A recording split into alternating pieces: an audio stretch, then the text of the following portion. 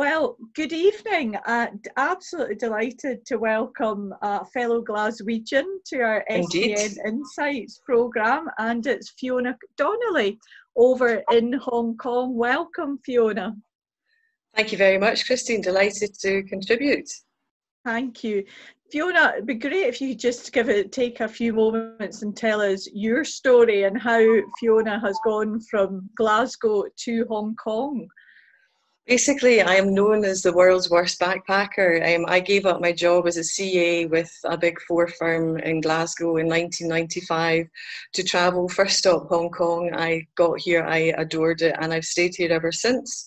In the time that I've been here, I've transitioned from being an accountant to be a business development professional within professional services. So I'm a B2B gal, but I'm kind of coming at it from an accounting wiring, and now, as I say, a B2B person. So now I spend my time working in a few networks or just by myself, helping companies with their business development strategy and its execution. So it's things like trying to help them understand the market opportunities, then help them with conversion, representation, engagement of strategic partners and such like. So yeah, so I work with some Scottish contacts, and I work with local contacts too. So keeps me busy. Wonderful, thank you, Fiona. As I always ask, Fiona, it's an opportunity to look out the window. I know it's late evening now in Hong Kong, but looking out your window today or this evening, Fiona, what does it look like compared to what it normally looks like? Well, it's really interesting because Hong Kong, we sadly went through SARS a number of years ago. So there is a kind of feeling a little bit of here we go again in Hong Kong. So when it really kicked off in Hong Kong on the 25th of January, Burns Day in fact, people were very quick to act and do things like wear masks. So today, if you go out without one of these on, you get a big scowl really kind of thing, because it's just been a kind of accepted socially better way to behave. So rather than having fierce shutdown and lockdown measures imposed, the government have given firm guidance kind of thing. So going around Hong Kong today, there's coffee shops are open, supermarkets are open, a lot of things are open as usual. Some things are shut, things like bars are shut, restaurants are operating with intermittent tables. You can get taxis, you can get buses. You're just asked not to be in groups of more than 4 kind of thing. So it's feels very much like business as usual, but just a lot quieter. So we're very delighted that these measures in the last coming up 3 months now have worked incredibly well. And Hong Kong, despite having a population of about 7.5 million, we've only had 4 deaths, which is just remarkable. So yes, we're feeling very proud of ourselves, and also now this week very happy because the government has said that they will start relaxing some measures. So as I say, nothing's been hard mandated, but things like civil servants have been working from home. Civil servants will go back next week. Hong Kong has taken a very firm line with schools, and they shut the schools. Some schools will go back very shortly, and that will help obviously with the exam situation. So it's really, we feel that we're on a kind of uptick, baby steps, but we are now hopefully trending in a good way, kind of thing. So that's good to hear, Fiona. And just when we were talking earlier about details about Hong Kong and how things are changing, you said to me an interesting story about one of your clients and how they are supporting their individuals going forward as regards home working. It's almost like could be the new norm, Fiona. Well, this is it. I think the situation here, and I think nobody really knows the answer, is that Hong Kong, as every other country or territory, has responded with its mix of measures. And so in a kind of very quick way, Hong Kong reacted and has behaved differently in the last 3 months. And I think now we're in the stage of, okay, now we're going to transition back to new normal, whatever that means. But then it's also, well, what of these kind of fast put in place measures will remain versus what will be reversed back. So things like the friends in an investment bank, they've all been given a budget to spend to equip themselves so that they have a fully functioning home office. So that obviously indicates that to some extent this kind of measure during the epidemic will actually remain afterwards. But I think it really, it will really depend on what companies do and how they do it going forward as well. So I think, the whole change will come about in these two levels, I think, yeah. Yeah. And that comment about what companies do and how they will change going forward, Hong Kong and the Far East has always been a very attractive market for Scotland and UK, long historic connections there. Yeah. Maybe that's what kept you there, Fiona, as many of the previous traders have done. But how do you see this new normal affecting and impacting in trade, and specifically between Scotland and Hong Kong? Well, I think as well, immediately it's going to be interesting to see on a sector by sector basis, because the reality for Hong Kong as well is we've had another couple of massive macro factors affecting the economy. So we have come off the civil unrest of last year, which had a monumental impact on some of the same sectors that have been affected by the virus, namely, hospitality, food and beverage, retail, and passenger transport. So these sectors are in agony these days, among others, but they're the biggies, and then the knock-on effect to their supply chain. So I think it really depends on a sector by sector basis and what's going to happen.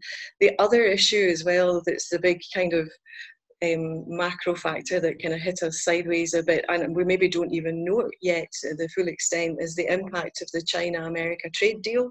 Yes. And how Hong Kong will fare with that in terms of, Hong Kong is a massive player and has a trade and logistics is a massive contributor to the Hong Kong economy.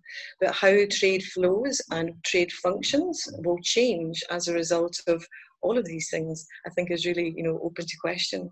Yeah, so a significant number of factors were already at play in the Hong Kong market. Absolutely. Before this pandemic then hit it. Yeah. And that's the tragedy for people, like retailers or whatever, they're on their knees. Loads of bars and restaurants have shut. Hotels that would normally have 80% plus occupancy rates have been running at single digit figures.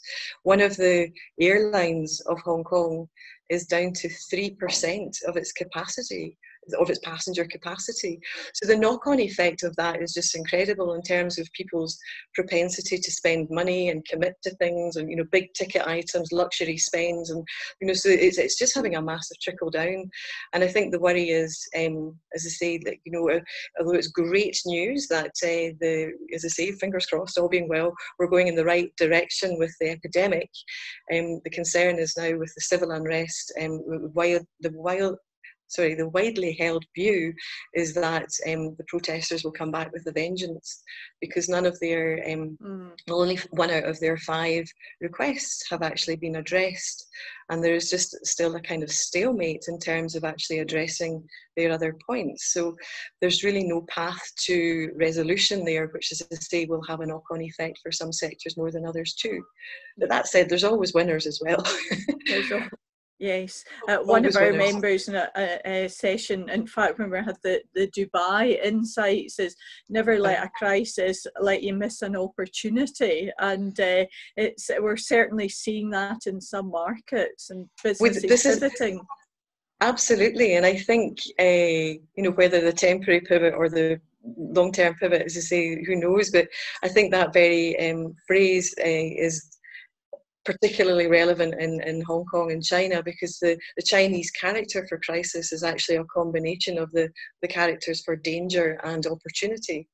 So it's absolutely kind of there in spades, to be held, kind of thing, and a reminder that yes, this might not be the 2020 that you thought you were going to have. However, how can you capitalise on the changes? Yeah. It'd be remiss of me if I didn't pick up on one thing you said there about the luxury market, because we have a couple of our members in the luxury market end who already export into the Chinese and the Far East market. Is that a market that you feel will still hold going forward? Because it is a luxury, it is a different spend type, the economics of that market, and Hong Kong is well known for its luxury malls. Yeah, I mean, I'm not so much of a B2C girl, and I think luxury tends to be in that kind of the consumer side of things, but my observations for what they're worth, I think it's going to be fascinating, because I think there's already, certainly in the short term, probably in the medium term, and to some extent the long term, people will be travelling less. So I think, you know, there will be fewer holidays for sure. So does that mean that, you know, if people were going to Scotland to enjoy their salmon, the tartan, the, you know, whatever wonderful luxury items from Scotland, okay, they're not going to Scotland to buy it, but does that mean that they're actually still going to be wanting to buy the whisky over in the mainland? I don't know. There's also there's a school of thought that thinks that, you know, this is going to be a bit of a wake-up call to businesses, but it's also going to be a wake-up call to how we buy, how we consume. So the whole thinking of, are we going to be more conscious consumers, and are we going to kind of build this back better? And it is kind of like, you know, are we going to scrutinise what we're consuming, because now we can see the impact on, you know, the environment, for example. But it's, you know, so you wonder, like, are we going to be taking the lesson from this and changing our ways, or will we just default to what we've done before? There's been some really funny stories, and again, you know, what's that phrase, one swallow doesn't a summer make, but it's, you know, there was a story of one area, one province in the mainland, and people were allowed out of quarantine, and one famous French brand was the beneficiary of this behaviour, because people went from quarantine to shopping to the point that they actually made $2.7 million in one day. So it's kind of like, you know, so there's this thinking, I don't know if it's actually real for some, or just notional, or wish, you know, that we will be building back better and not just going back to the same. But then there's always going to be some that, you know, this is what they're going to do, and they're going to default to their old patterns. So, yeah. Behavioural economics is a whole podcast in its own, Fiona. Isn't it just? Yes. And I think overlaying the cultural filters of that as well, you know, because you know, the rising middle class in the mainland, you know, they have a different set of behaviours, and, you know, many other markets and stuff. So fascinating times. Picking up on that cultural piece and a different way of doing business, we have all, you know, globally moved on to this new technology. You and I are connecting in Zoom today, whereas before you and I would pick up the phone and have a blether. So we've all moved on to this Zoom technology or video technology. From your appreciation of Hong Kong culture and doing business, will that be a way of doing business going forward, Fiona, or is it more a short to medium term fix? I wish I knew the answer to that question, to be honest, because you're absolutely right. Culturally here, it's very much about relationship building, and it's very much time in front of people. You know, people want to actually, you know, go out for lunch or whatever. People want to actually have miles on the clock with you to build up trust and actually get to know you. And that's why it's a very difficult market, I think, to really succeed in optimally with a fly-in, fly-out model, that kind of thing. So I think, yes, you know, meetings, time spent together is definitely a kind of cultural norm, but to what extent that will be removed, you know, and replaced by this different thing and a different approach. I think it could be, you know, different things for different people as well. You know, old school, you know, business people will maybe still default to the face-to-face, and the younger generation will be more comfortable with this kind of interface. But I think, yeah, hard to say. What I do know is, having been here and, you know, this situation being kind of foisted on us all. Things like, we are so blessed in Hong Kong with such magnificent Wi-Fi and telecoms, you know. So having the reliability and the coverage and the capacity just to everyone being, you know, launched at using these platforms, it's been an absolute joy to, as I say, enjoy this infrastructural strength of the territory. Yeah, and talking of infrastructure, Fiona, you were also sharing with me some quite significant infrastructure developments in the Bay areas in Hong Kong. Do you want to share a wee bit more detail about that and the opportunities that may come from that? Yeah, I mean, and I think this is, you know, it's an interesting point to remember, because obviously the world has forevermore changed in some way or shape or form, as I say, what we do and how we do it. But I think as well, you know, there's some things that will go on, and, you know, in terms of their initiatives that might have a slight modification on how they will develop, but they are plans that will crack on, and they do present opportunities. So one area or one topic that is very exciting for Hong Kong is this Greater Bay Area, which is a jurisdiction in the south of China. So it encompasses Hong Kong, Macau, the former Portuguese enclave, and then I think it's 7 provinces in the mainland. And altogether it constitutes 71 million people. And it's got a GDP, or combined GDP, of 1.6 trillion US dollars. So it is a kind of punchy locale kind of thing, for sure. And what they're trying to do is actually develop this as a kind of coherent whole, basically integrating the strengths of the different area, both from a physical side of things as well as a service side of things, to actually make a really fully functioning powerhouse kind of serving the world.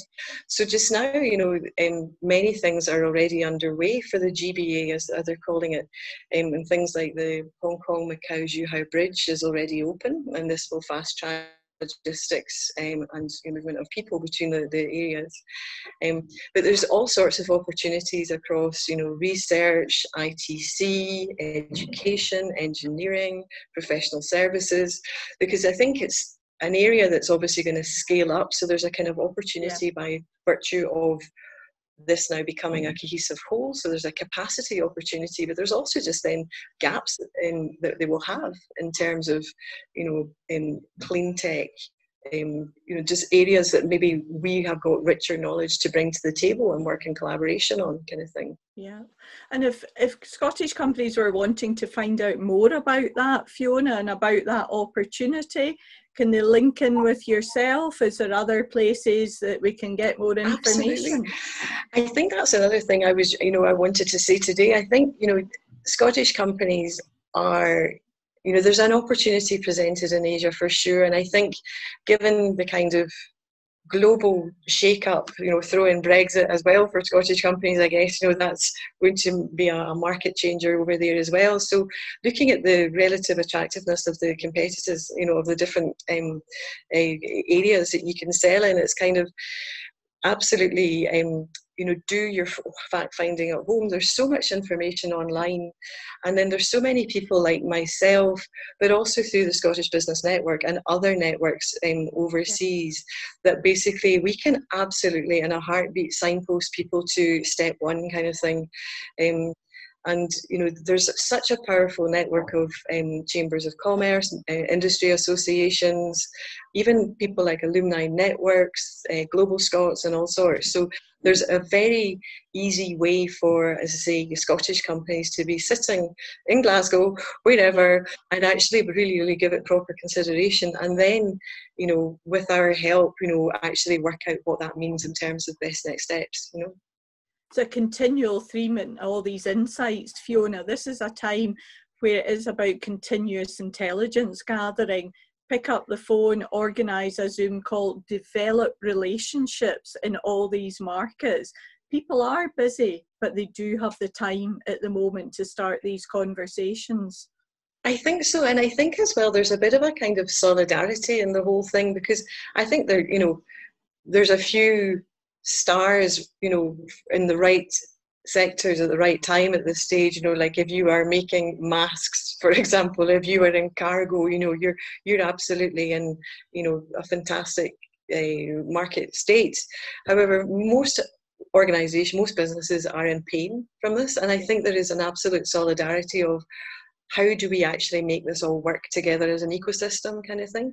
And I think it's interesting, even like, you know, the big players who would normally, you know, as another sort of wee example, but I think, you know, the big players who would normally throw their weight around about credit terms, for example, they're now realising that they've actually got a role to play in actually releasing liquidity to the smaller players and stuff. So I think, you know, come into these opportunities understanding that, you know, the goalposts have moved, and use that to your advantage. Yeah. Absolutely. Fiona, you and I could talk for ages with all the insights that you have, but sadly going to have to draw this insights from Hong Kong to a close. Anything that you would like to share with the Scottish trade community regarding Hong Kong and what happens next, Fiona?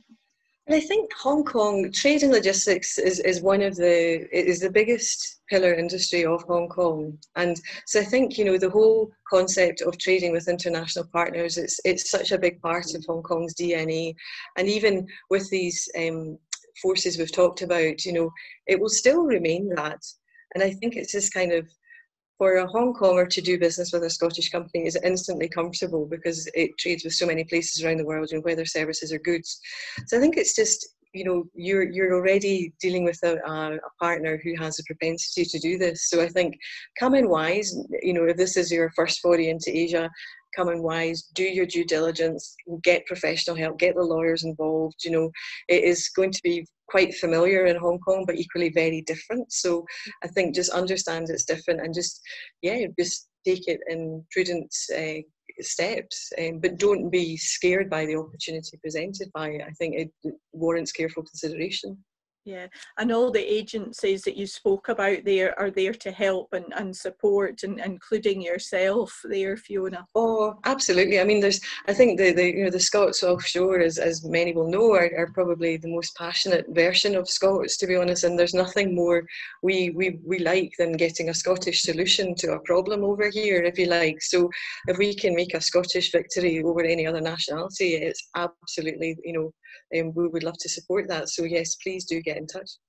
I love that. Get a Scottish solution to a problem. That's a great way to end, Fiona. Thank you. Brilliant. So much. Lovely. Well, listen, Fiona, as always, stay safe. I do hope that restrictions have been allowed in Hong Kong to help you and family and friends to move safely about in your beautiful city. So stay safe, and I look forward to seeing you in the near future, Fiona. Take care. Indeed. Take good care of yourself. Thank you.